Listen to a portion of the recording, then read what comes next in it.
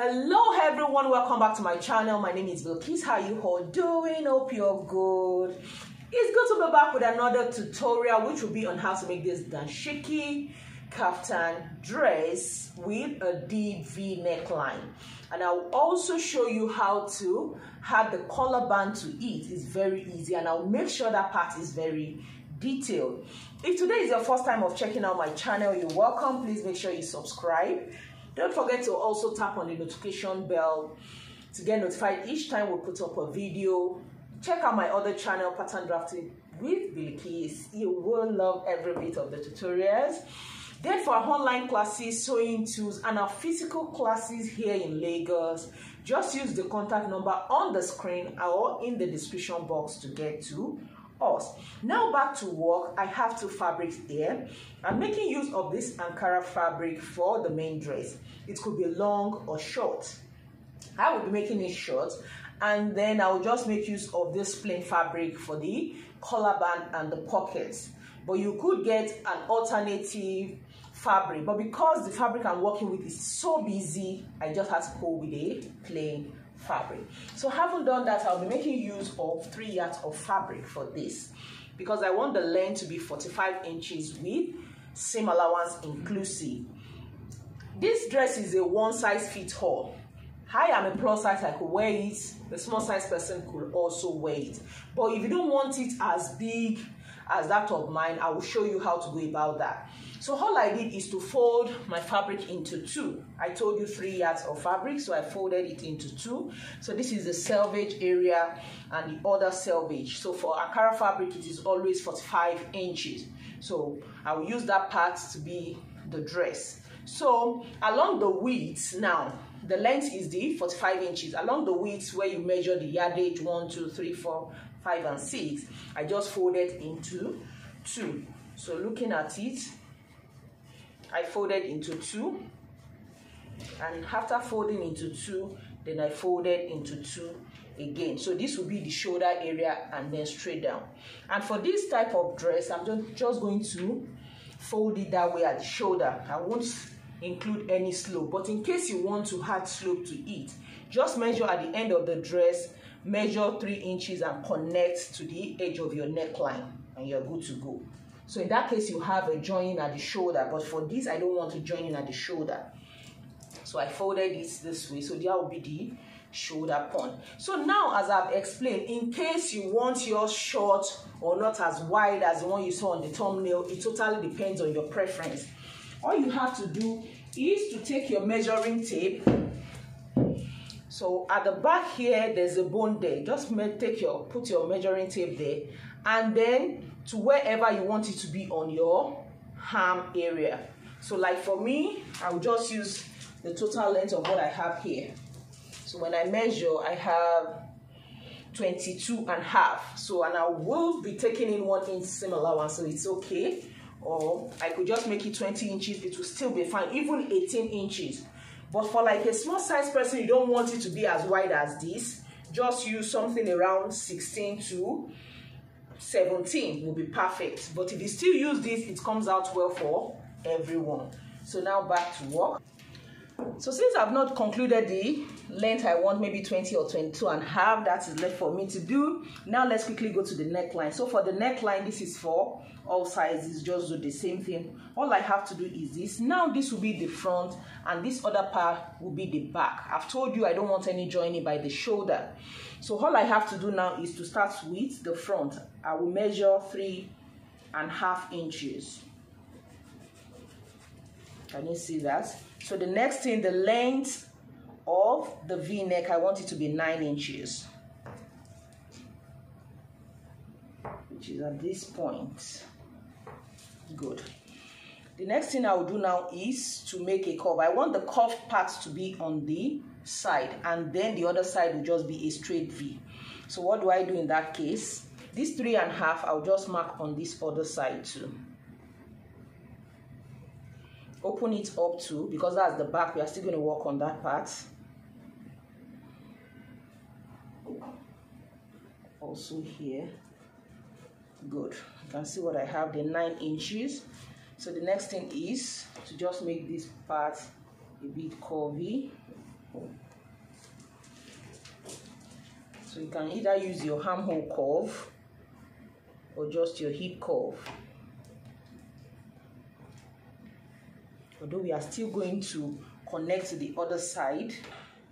So this is the 3.5 inches point and this is the 9 inches point. So what I will do now is to open up this part. So this is the back part. And with the crease on the fabric, I know this is the center. So I'm just going to open it up. Also with the crease at the shoulder, I know the shoulder.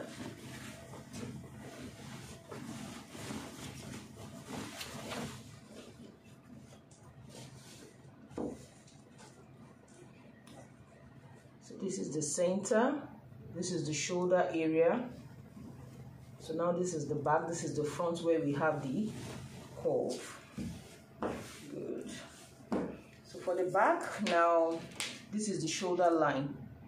3/4 inch is fine from that shoulder line.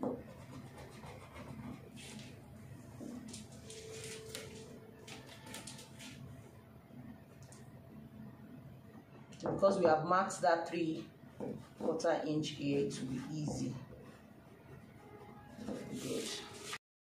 Right, I'm not going to cut the back first. Remember, it's on fold. This is the center. I'm just going to stop at that. Then I can now take the shoulder back. This is the shoulder line. This is the other shoulder line.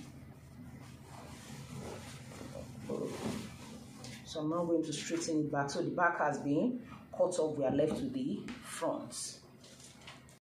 This is the center here. This is the 3.5. This is also the 3.5 here. So this part now is just going to be the straight V. While this part is going to be the curvy part. But one thing you are just going to do now is from the center now, because we want the V to move to this side and then the curve towards this side.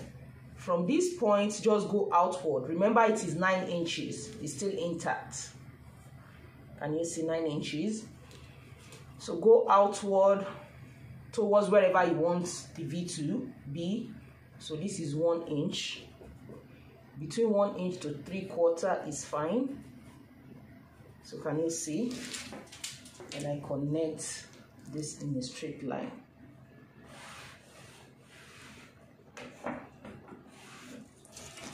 So can you see? Then we can now reconstruct this curved part.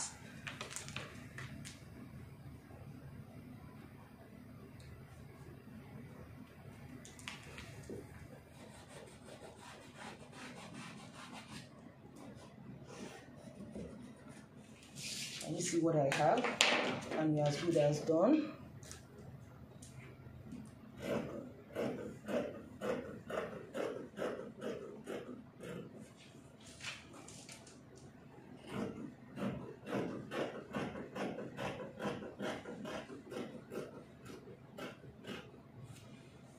So good. So you can see the back is fully formed, and then the front too is fully formed. This is what we have. But assuming you wanted to have just deep V, I'm going to make a tutorial on that. That one is even easier than this. You cut it while on fold. So it is easy. So we are done now with the dress. We are done with the dress. So the next thing is the collar band and the pocket. Now for the collar band and the pocket. So what I did, I decided to reduce the wideness to 20 inches. So from the edge here now, I have 20 inches with seam allowance. So 1 inch will be for seam allowance. Now for the collar band, all I did is this. I just measured the neckline all round. Let's say from one point at the back, I measured all around. So I have like 28. So I just added more. So for it, I have, instead of the 28, I just made 35, just to be on the safer side. We can always trim that up. I want this collar band to be 2 inches. So all I did is to cut out 2.5 inches. As you can see that on fold. Can you see that? I cut that out on fold. And the next thing I did was to use a lightest interfacing, the lightest one, paper stay, just to make this fabric stable. And looking at it, you see it looks more stable. So that will be for the collar band. Then for the pocket, this is what I have. I also added the interface into it. So I cut out two, right side facing each other or left side facing each other. So for the length, I have it to be 10 inches. And then for the width, I have it to be 8 inches. We are still going to take in half an inch on both sides all through. And then for the upper part, it will be 1 inch to hem it. So that was why I have that much. So now for the design, if you want that design by the side, it totally depends on your preference, or you could just have it this way in square form. But let's assume you want to have the curve, so you could just do something like this. Get the midpoint. This is 8, so that will be 4. So you can come here 3 inches upward and then connect this way. And you see, so that can be cut off to have that design, or you could even have a curve. It totally depends on your preference. You could have something like this. So however you want it to be, totally depends on you. So I'm not sure which one to go for. I'm not sure at all. I think this is okay. So this is what we are going to have. So this is how the pockets will be. One will be on this side, one will be on this side. So having done that now, we will go to the sewing machine to fix the collar band, because I want to show you step by step on how to do that. Before I fix the collar, I just want to quickly explain the pocket. So with the crease, I know this is the center of the pocket, the dress. From here, that's the center with the crease. So how do you know where to place your pocket? It is very, very easy. So just measure 20 inches. Between 20 to 21 is fine from the edge. So this is about 21 inches. So 21 is just fine. Can you see at that point? I'll come down here. Let me do the same 21, which is also here. So after marking that point, let me now put a ruler so it will be easier for you. So I still know this is the center. The next thing I will now do is this. From this midpoint, I will measure 4 inches. So I'm placing 4 inches here, then mark. Then that will be 8 inches now. So the distance between each pocket will be 8 inches. You see, so you now place your pocket on it. After folding half an inch, the first thing is to hem the upper part 1 inch in. Have something like this. So you place it at that point. Can you see? So you just fold half, half, half, and then sew it to it. Only the front part. The next thing with the marking, I know where to place it to. After folding the 1 inch, can you see? The pocket is perfectly formed. So it is time for us to fix the collar, and this is what the neckline looks like. This is the straighter part and the curvy part. So the first thing I'm going to do now is to notch these straighter parts. So I'm just going to follow these curvy parts. Just quarter to half an inch is fine. So after doing that now, we are now going to start sewing it this way. This is the right side of the fabric. So this is what we want to have. You want to start sewing. So you leave about 1 inch before you start sewing. So the notching will make it easier for you. So make sure it matches it this way. Can you see? Then you're going to start from there. So to make it easier for me, I'm just going to sew it on the wrong side. So can you see? And I'll turn it to the wrong side. So this is it now on the wrong side. So this is it on the right side. Can you see the collar is on the right side? So this is the part I notched. That will be a guideline. So put your needle at that point. I can remove my pin. And I'm just going to start sewing. Make sure the collar matches the edge. So make sure you take that 1/2 inch.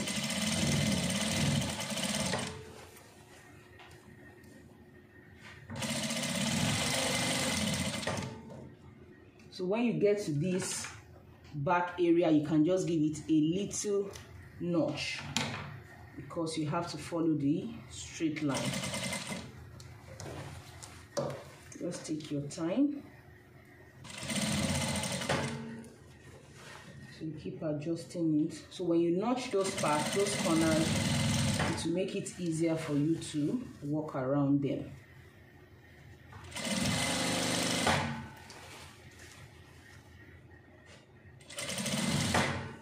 So here now I'm at the other curve of the back, the shoulder area. So I'm just going to give it a little notch again.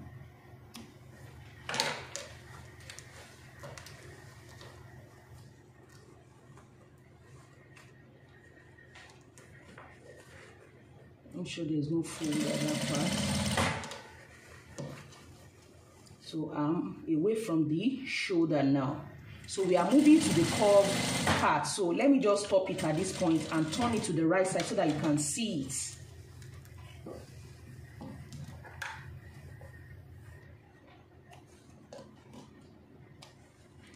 Looking at it, I have stopped. You know, remember I was sewing on the wrong side. I had to turn it to the right side for you to understand. So this was where I started. Can you see? I started here. So when I got here, because this is the curvy part and it could be a little bit tricky. So that was why I turned it here now for you to see. So because we notched this part, it will be easier for us to take this in. Let me show you. So this is what we want to have.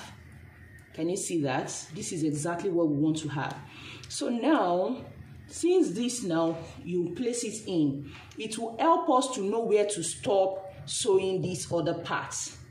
I just have to do it this way for you to understand. So at that point now, I can now mark here. Just mark that point or put a pin. So can you see? Then at that point, you can also notch because that's where you want to stop. Can you see? Then this curved part, you can just notch little so that it's just going to relax. Just about 3. But this is exactly where I want to stop. So I can just continue on the right side. So make sure it matches. So it's still the same thing. But we are going to stop at this point. So at that point, you can just put in a pin. I'm really taking my time to explain that part.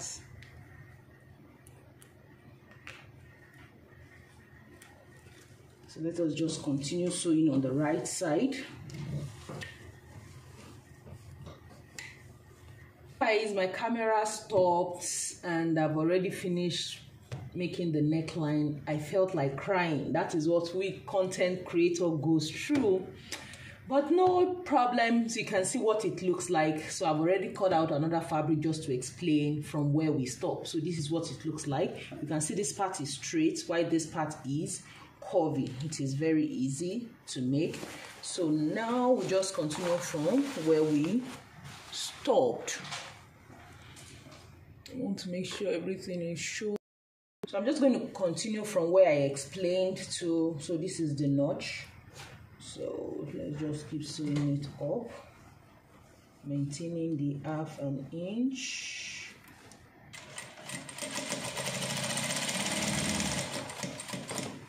So just make sure you maintain the curve. So I'm just going to stop at that point.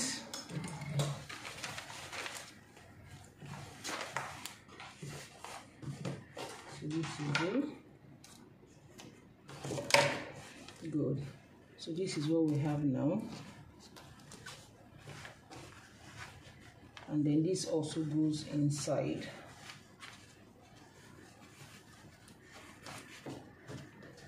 So can you see how beautiful that is?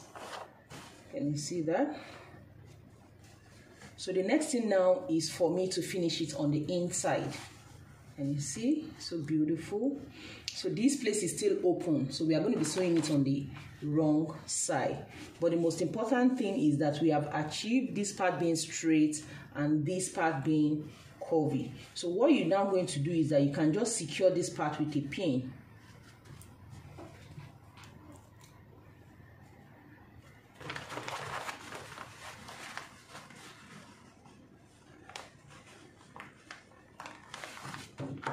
Good.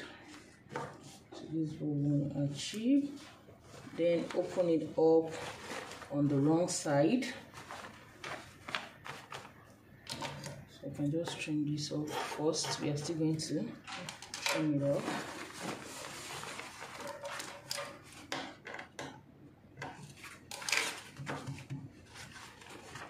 This is still intact.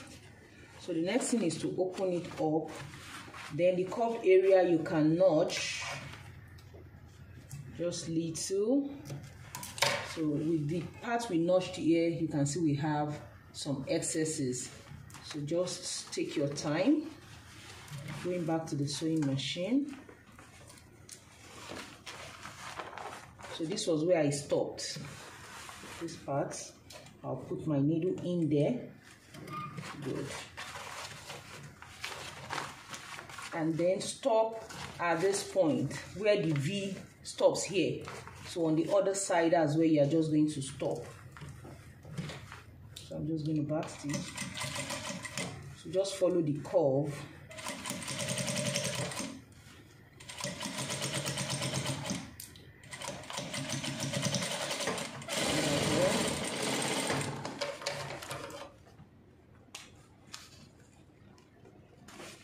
Let's check it out first. Can you see that? So beautiful.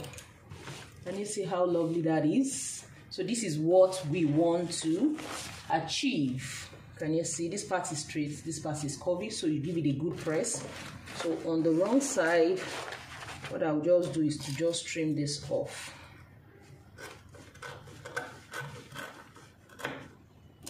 So you can see it's neat on the wrong side and then on the right side. So beautiful. So let's just fix in the pocket and we can round up the dress. What the dress looks like, you can see how beautiful the neckline looks. You can see that. And then the pocket, I have made one of it. Can you see that? So this is what the pocket looks like. So all I did is to just overlock it all, then sew in the 1 inch, and then use my pressing iron to press it to make it easier. So the next thing I will do is to finish this other one. As you can see that. The next thing we will do now is this other side.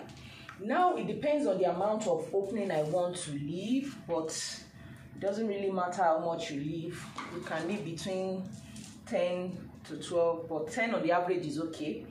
So I'm just going to mark from the edge 10 inches. So I can notch that point. I can just notch it.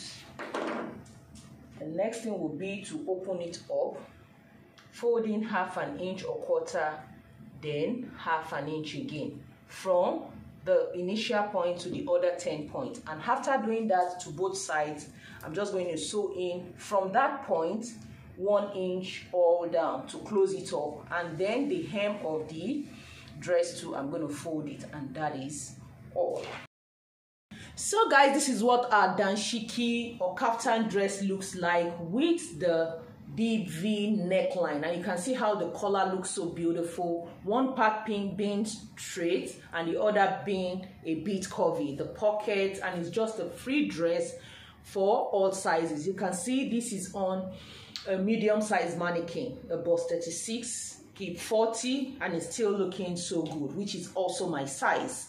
So if this tutorial has been helpful, please give me a giant thumbs up. Don't forget to subscribe. I remain your girl Bilikis. Bye guys.